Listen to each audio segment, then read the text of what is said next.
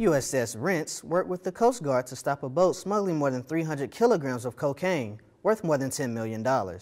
This is the fourth successful bust by Rents on this deployment as a part of Operation Martillo, a joint effort of 14 countries to target drug trafficking. The Navy Exchange Service Command lowered prices on more than 240 household items, such as laundry detergent, paper towels, and bath tissue, with more savings expected in the future.